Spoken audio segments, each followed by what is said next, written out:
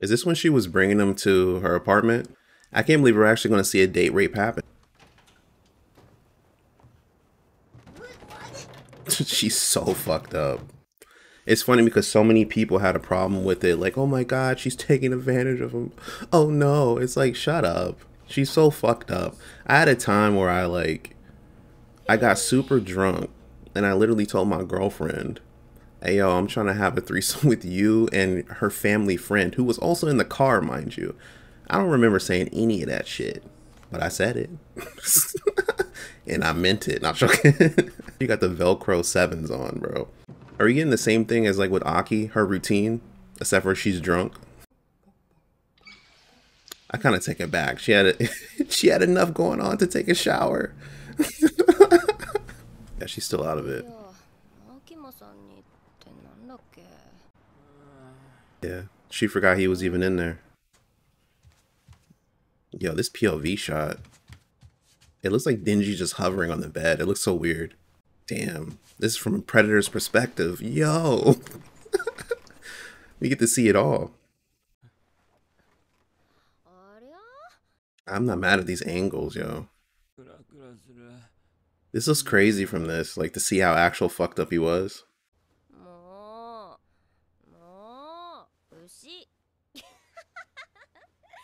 It's queer. It's like slightly different from her perspective. Yo, Denji look like he does not want it, bro.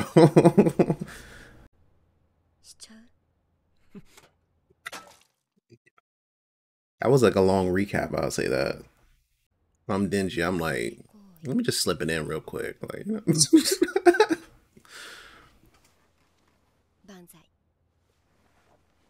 Yo, he is at her command. I likes ya, and I wants ya. We can do this the easy way or the hard way. The choice is yours.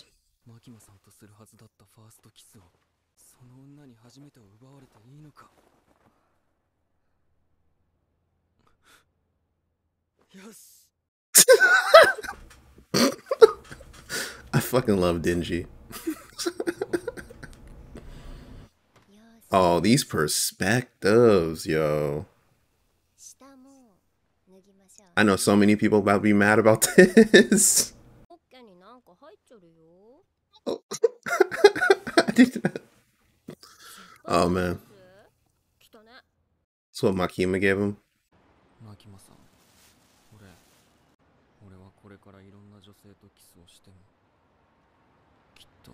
You shouldn't look at it like that. It is a horror story though. Like that's disgusting.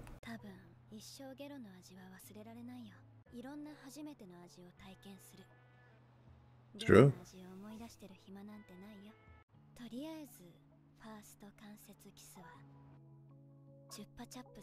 She is playing him so hard, bro.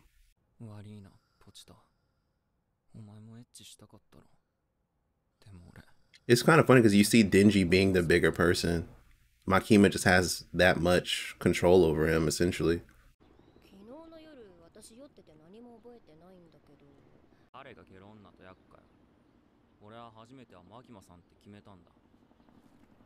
Oh, she mad about that.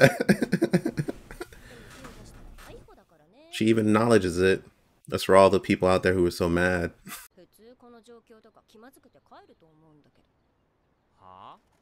Yeah, I was born in the trenches. What the fuck you talking about? I had niggas trying to kill me. You think I'm scared of some pussy? No,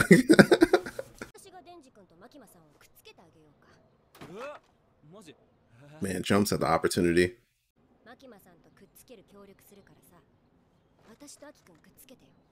Tag team duo? Tag team champions of the world?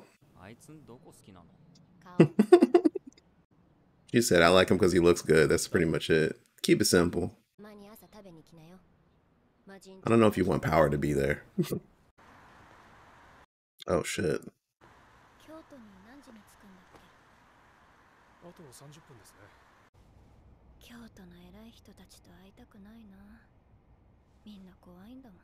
Really? Uh-oh. The ops. Oh shit. Ooh. I like how the way they did that. Everyone's just looking. Damn. They fucked my Kima up. Oh, and other dude, whoever you were. Nobody knows what's going on. Going about their daily life. I'm not gonna lie, this is like the perfect music to play for the scene. Yo, the old lady was packing. Damn, bro. They are on a mission right now. Yo, this became America real quick. Yo, school shooters everywhere. Damn, she's so old. Oof. She's so old, like, it seemed like she was having a hard time even doing it. And they think it's a festival because of the fact that they don't hear gunshots. Like, they took away things like guns a while ago.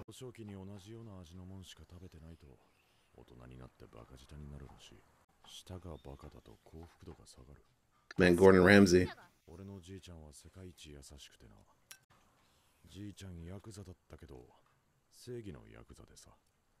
Uh-oh. A necessary evil, but he was nice though, bro. Only killed a few women and children, but he's nice though. Yeah, good man, right? Same nigga who set up Dingy, right?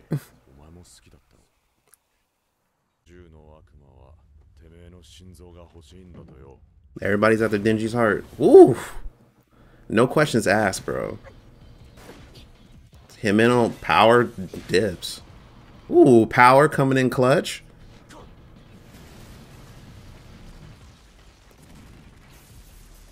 Oh, this is where that scene came from. That looks epic with the lighting and shit on it. Damn, Dingy's alright though. Himeno though.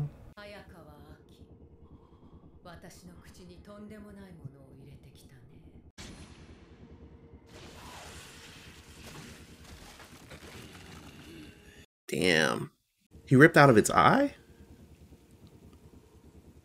Yeah, he looks badass right here, bro. He finally pulled it out. Not your normal sword, it's more like a nail.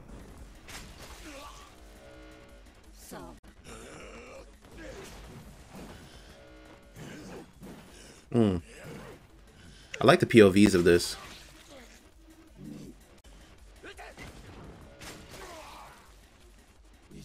Yo, Aki's fucking him up. One more hit. Never mind.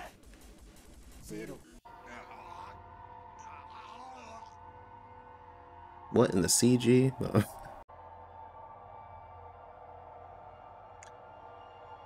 I gotta say, manga did it better. I wish that scene had a little bit more impact to it. It felt like it was missing something, you know? Yeah.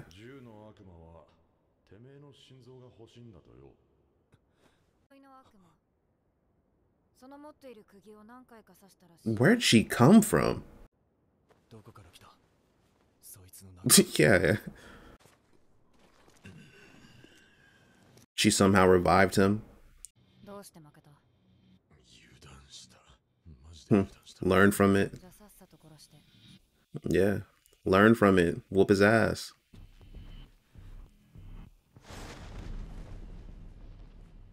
He speed blitzed him like that. Like, see, like, that had impact. The other one, it didn't seem like it had that much. But damn. Like, everybody's taking the L.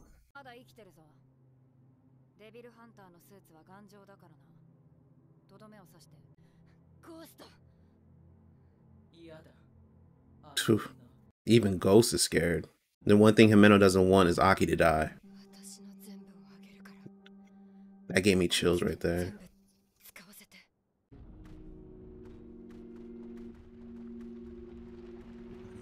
Oh, this is a really good scene how they're showing us. Yo.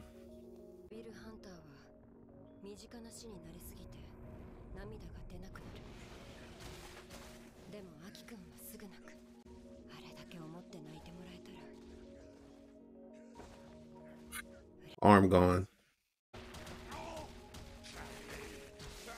Yo, man is getting fucked up. She's just watching. Now she's about to use her power. Yo, that's a great shot. Second arm. And then Aki's just watching this all happen.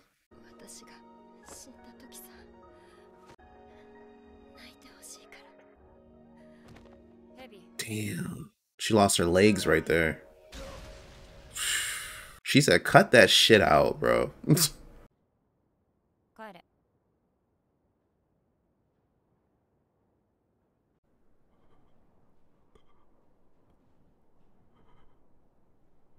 Damn, she's gone.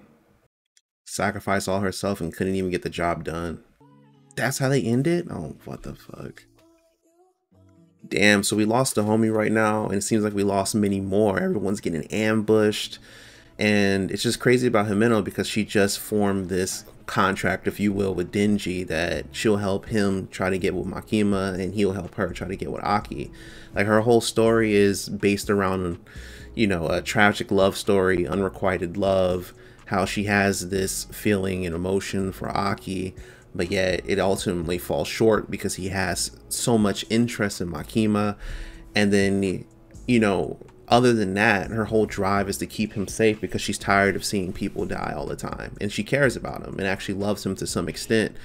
And because of that, she went and sacrificed herself. She kept saying the entire time, she said it multiple times, just, you know, don't die. You can't do it because you're going to die.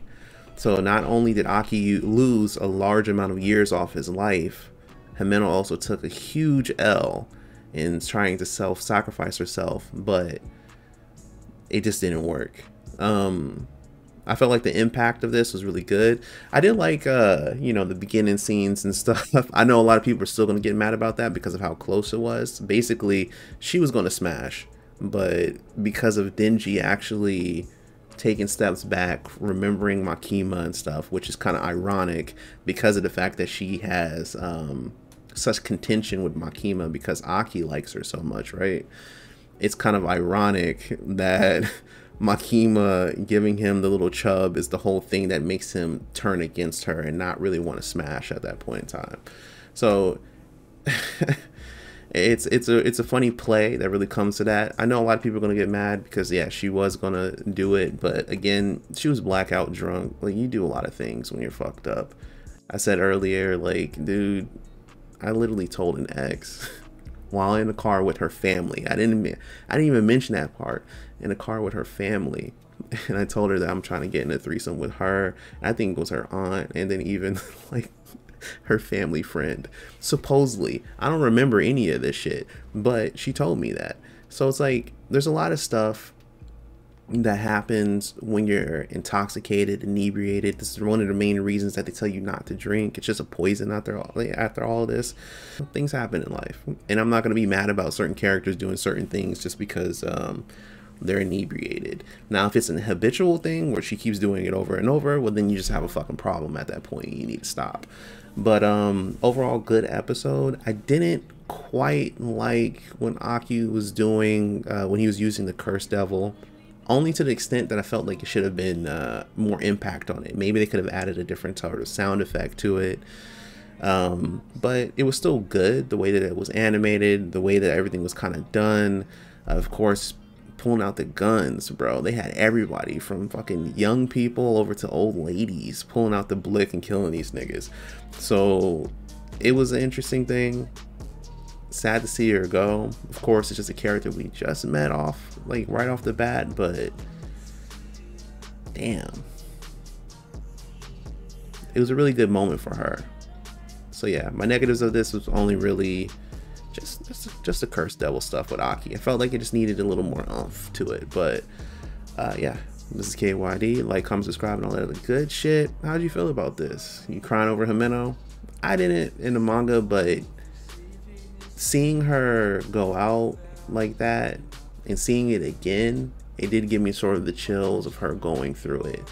Her having that moment of saying, like, I want you to cry over me, just shows, like, I want to be important to you and know that I was important to you, right? You cry over those people that are essentially important. So I want you to remember me, keep me in your head. And that's kind of like what we get here with it. Very impactful moment with her. Loved it all. They also talked about how the Devil Hunter uniforms, they're actually very sturdy, so they can't be done in by regular attacks or even gunshots even help them out. Like the suit helps them out in those terms. So it's like armor without not necessarily being armor per se. But yeah, it was just a really really good moment, and also a very sad ending for her. So see you guys next time. I'm out. Peace.